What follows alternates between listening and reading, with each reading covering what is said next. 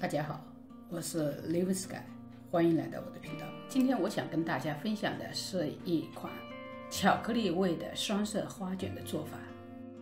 这是一款看似复杂，其实特别简单，不需要任何工具的花卷，所以特别适合带着孩子一起来做。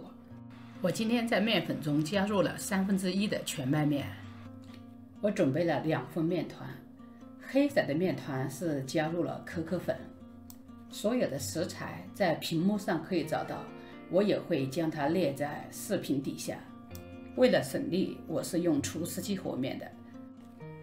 将所有食材倒进配料桶中，用慢速搅拌5分钟就可以了。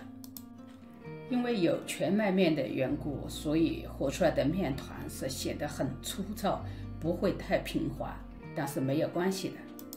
将面团盖上盖，发酵至2倍大，大约30到40分钟，稍微揉一揉，排气，让它变得光滑，然后盖上盖，松弛10分钟。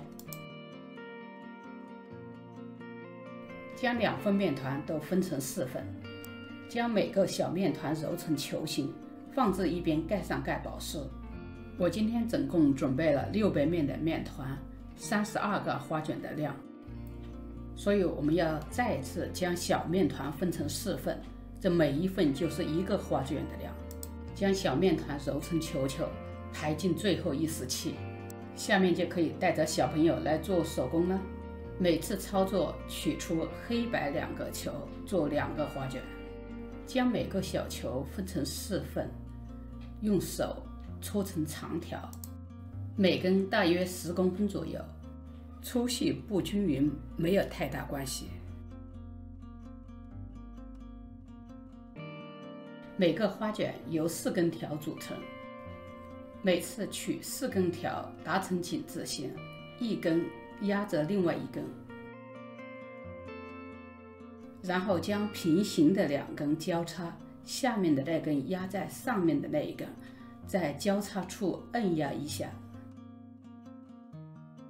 做完4次交叉，然后再反方向做1次，还是下面的那一根压着上面的这一根，在交叉处按压一下。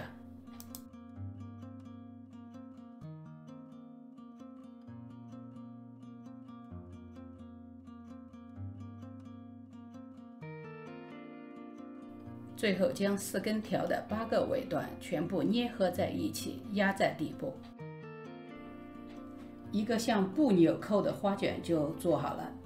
重复以上的动作，将32个花卷全部做完。为了增加趣味性，可以将4根条的颜色任意搭配，单色双色都行。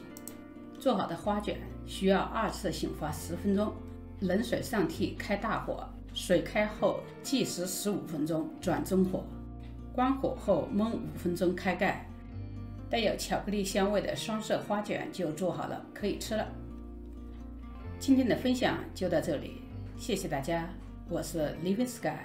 如果喜欢我的视频，欢迎订阅我的频道，下次再见，拜拜。